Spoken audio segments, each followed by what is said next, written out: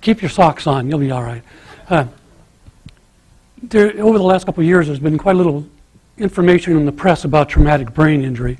Most of it related to reports on ex-football players who, as a consequence of repeated hits to the head, have become depressed, oftentimes homeless, and then commit suicide.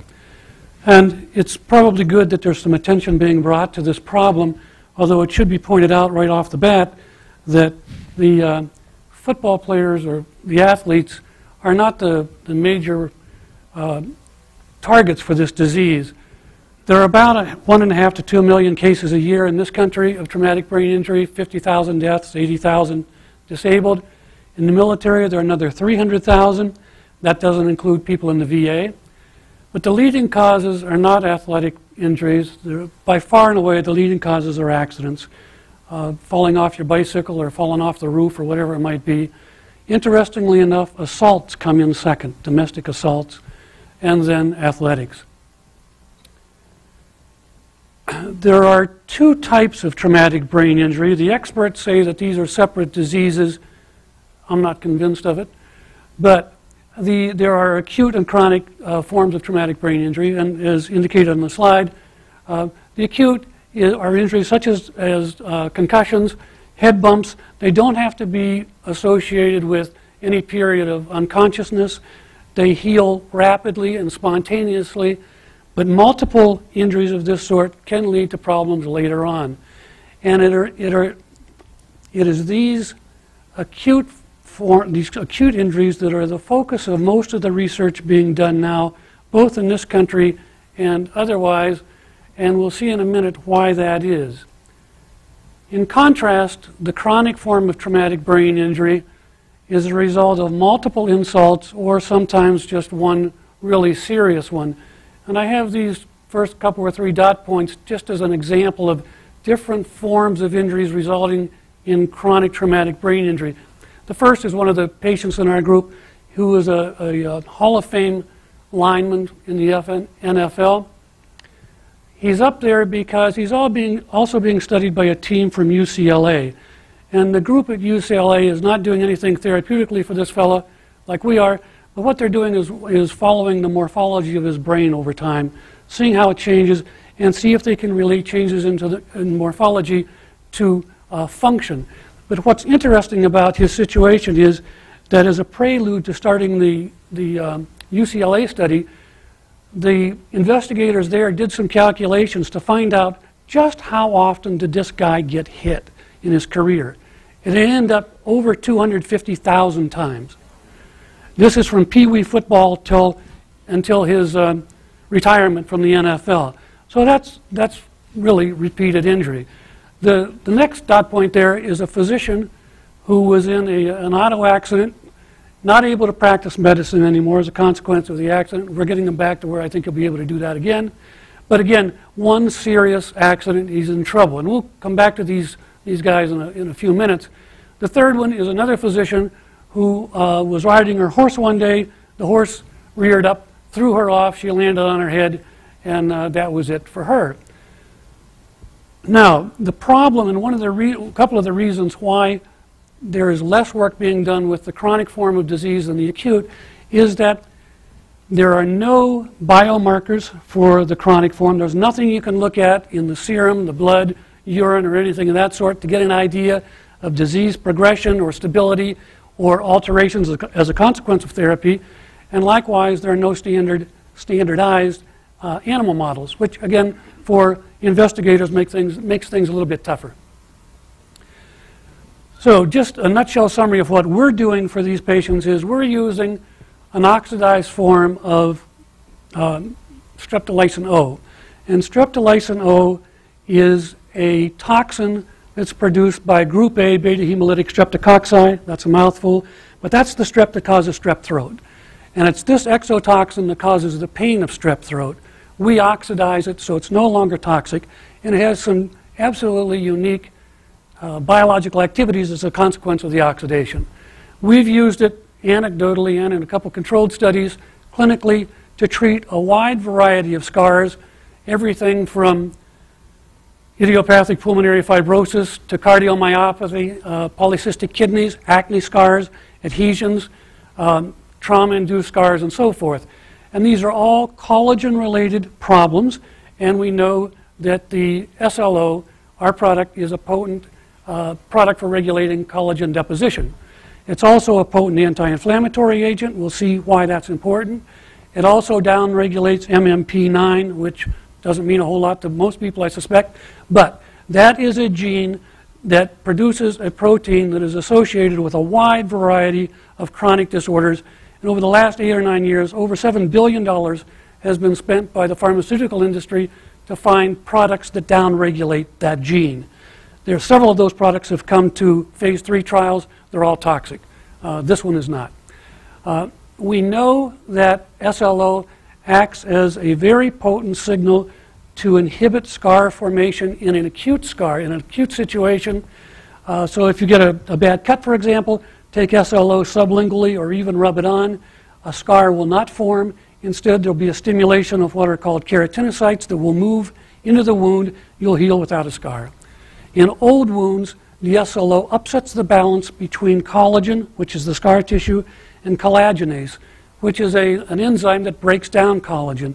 And that imbalance goes in favor of collagenase. So it starts to break down old scars, and that old scar is replaced by more vital tissue. So we know the SLO acts on both internal and external scars. We didn't know if it would work on traumatic brain injury because there's no collagen in the scars in the brain. Completely different system. We did this little study with some investigators at Harvard Medical School and Boston Children's Hospital. This is their model. It's a standardized mouse model for looking at acute traumatic brain injury. And what happens here, if I can find this, whoops, sorry. Let's get back to where we belong and see if I can find this little dot. There, whoops, there we go. What we do is put animals in a restrainer and hit them on the head with a pneumatic punch. And you can measure the strength of the punch and the location. Wonderful technology. The sham animals, geez, oh man. The sham animals, I'm not going to use the pointer anymore. The sham animals are put into the restrainer but are not injured. The next group, the middle group, the CHI is just the strain of mouse. Those animals are put into the restrainer, are bopped once in the head, and then they are treated with the vehicle, which is PBS, phosphate buffered saline. The third group, punched in the head in the restrainer and treated with SLO. And then what we want to do is measure memory loss and ability to recovery short-term memory. So what you're seeing here, again without the pointer, that bottommost line, as the green indicates, are the sham controls. And you can see that one day after the injury, it takes them about 27 or 28 seconds to find a submerged island in a little pond that they will swim to and stand on to get out of the water so they can breathe easily. All right, so that's the idea. Then every day for 5 days, they're put back in the pond, and what you're measuring is how long does it take for them to find the island. And you can see that by day 5, they're down to 5 or 6 seconds. They found the spot. Their short-term memory is great. That's the control that had no injury. The next line is the black one that goes up and down. Those are the animals that are injured and then treated with just the vehicle. You can see that the injury causes an incredible increase in length of time on day 1 to find that island. They're up at around 47, 48 seconds. They do very nicely in day 2. They come down to about half the time, but they don't get any better. That's as good as it's going to get. And then the treated animals, you can see the animals treated with SLO come down to, by day 5, they're starting to come pretty close back to altogether normal. If we euthanize those animals, take their brains out, well, I'm not going to spend time on any portion of this slide except the bottom right-hand corner. This is extremely important. Microglia cells are cells in the brain that on injury start to infiltrate into the area of injury. And I'll tell you what that means in a second, but you can see, well, we'll try this one last time. There we go.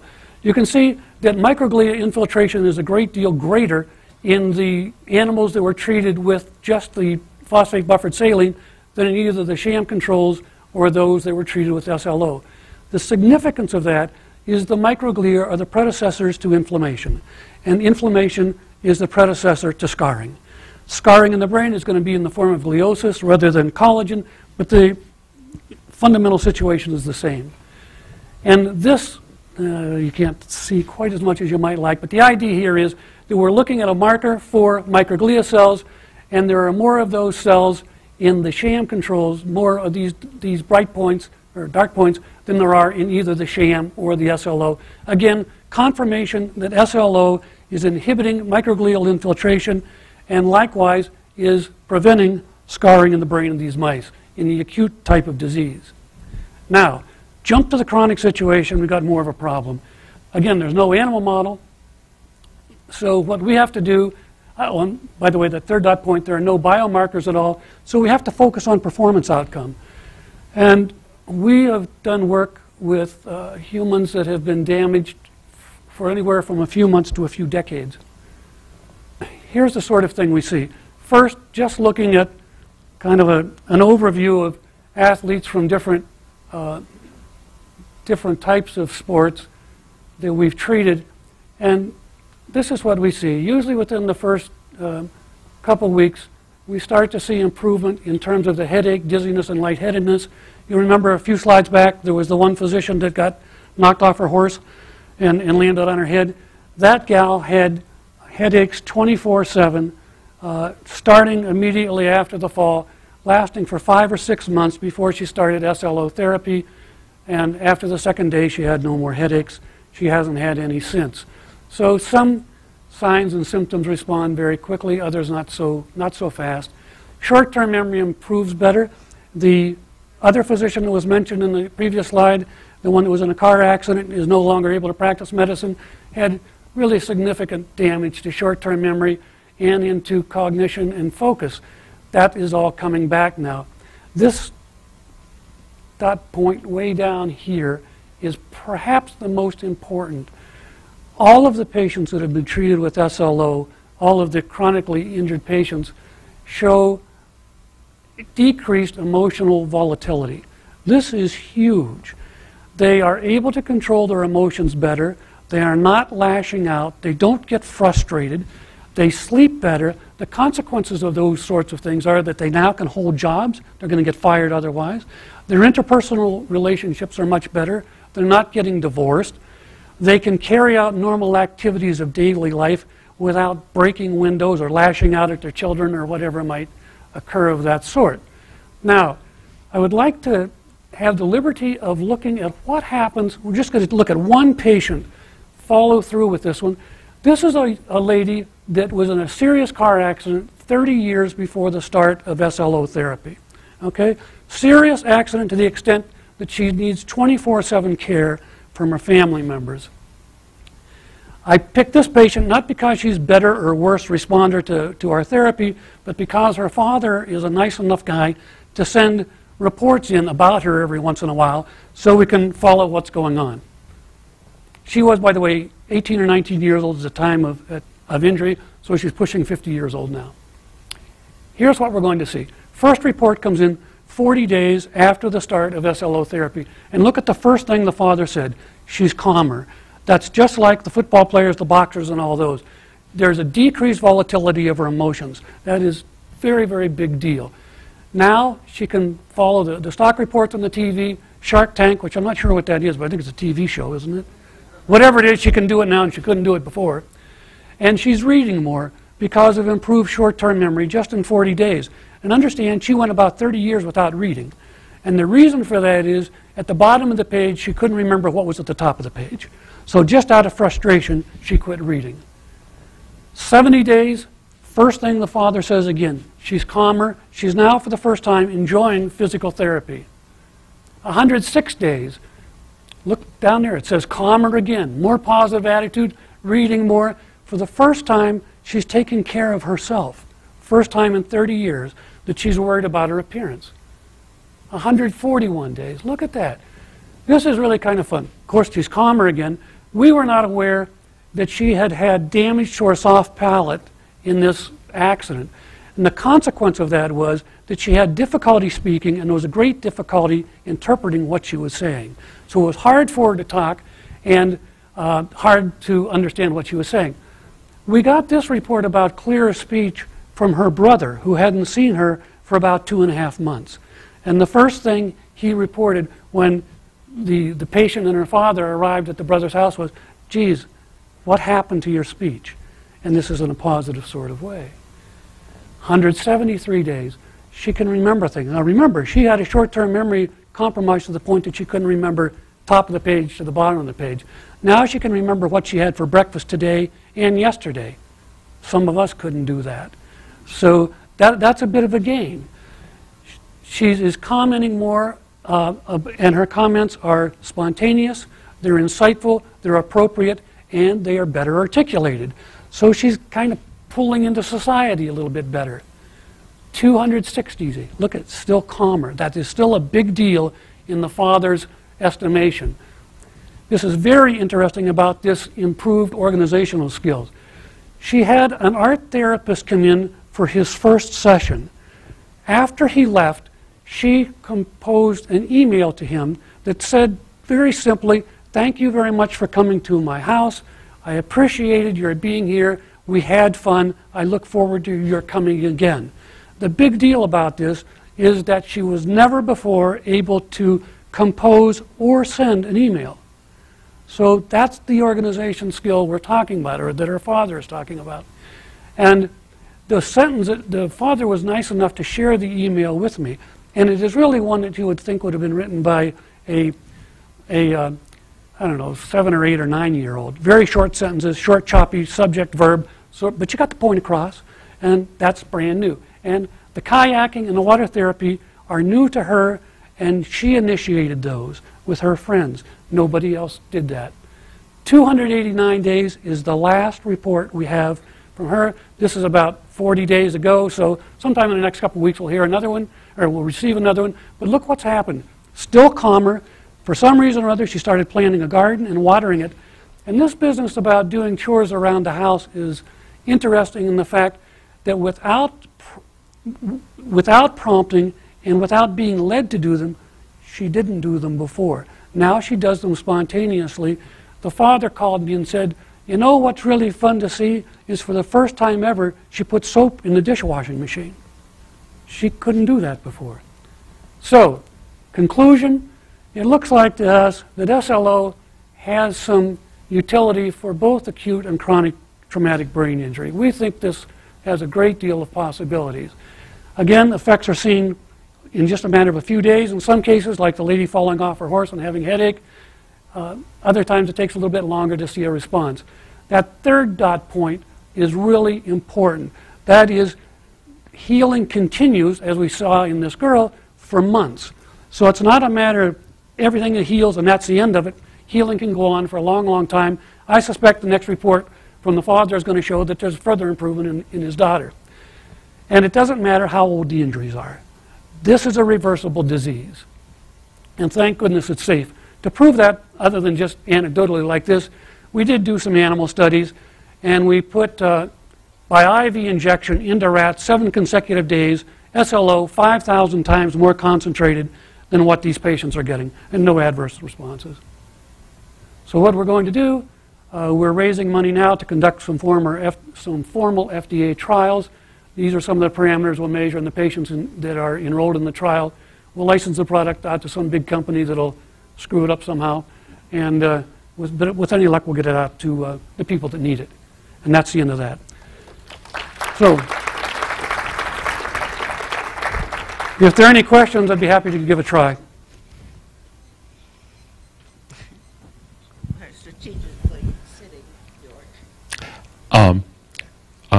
A bit of a clarification, please. Do you know when this fellow who's been writing all these reports uses the phrase "still calmer"? Does that mean even calmer than last time, or just continuing to be calmer than in her pathological state? They reach a base which we would call normal. It's not as if they become comatose, unresponsive, or anything of that sort. You had some very nice control data in the animal model.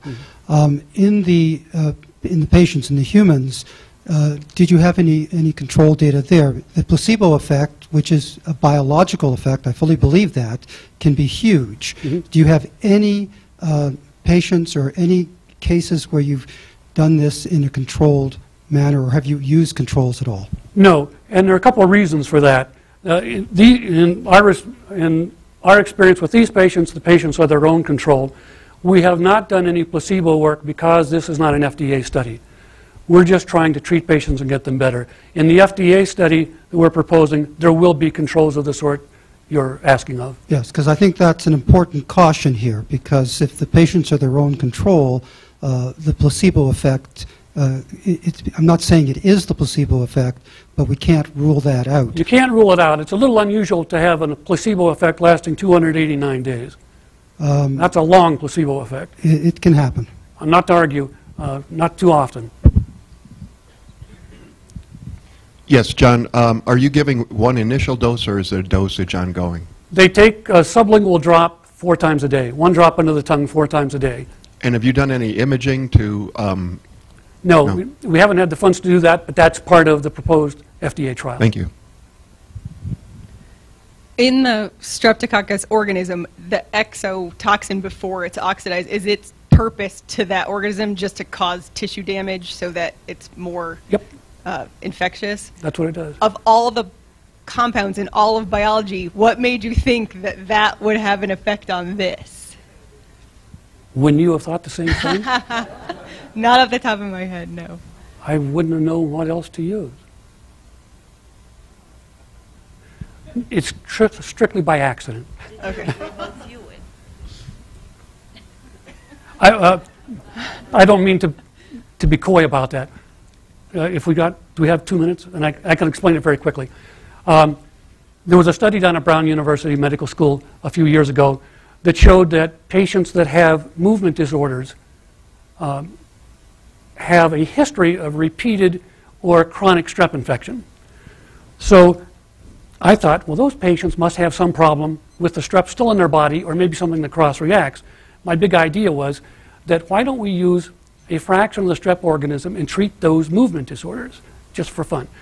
So I asked some of the physicians in our group if they had any such patients. One had a patient like that had a horrible tick to the head, like this. And if you sat with that patient in 2 minutes, you'd be going like this too. And that patient was asked if she would be willing to take this product that we had experimentally that we thought might help her tick. And we were confident it would be safe. We had no idea if it would have any biological effect. And she, being a nice lady, agreed to do it. And she came back 4 weeks later, and the tick was remarkably reduced but not eliminated. But the attending physician said, "Did you see anything else good or bad happen?" And she about punched him and said, "Yeah, look at that." And "Well, yeah, nice hand, what about it?" And she said, "Well," she said, "I'm 34 years old. When I was 9 years old, I pulled a saucepan of boiling water off my mother's stove, and it went over my hands and scarred my knuckles, and the scars are all gone." That's how we found it. Okay, good. And I just want to go on record as saying animal models are cruel and terrible, and hopefully the FDA will change and you won't have to do that. Good luck, I'm all with you. With respect to the mechanism, I know you can't speak to this in the human model, but with the rat model. So are you suggesting that the reduced inflammation is facilitating synaptogenesis, which is kind of helping the overall connectivity, or? No, we're looking more that gliosis, the scarring, is interfering with normal transmission of messages from cell to cell. That's it. And same thing with the chronic situation. So if we can either prevent that tissue, the scar interfering material from forming, or eliminate that which is already formed, the messages can get through, and away we go. We do not think we're doing anything to induce neuronal growth or anything of that sort. But synaptogenesis is just the connection between neurons, not... I think we're clearing that by getting rid of some of this damage caused by the inflammation. Okay. Yep. I'm excited about this because my cousin's daughter just got involved in one of those accidents. And but as a massage therapist, I noticed I work with a lot of people with a chronic TBI, and the back of the head and the muscles here and the collagen seems to be part of it and constricting on the cranial nerves just because of the muscle thing. And have you looked at that in terms of that?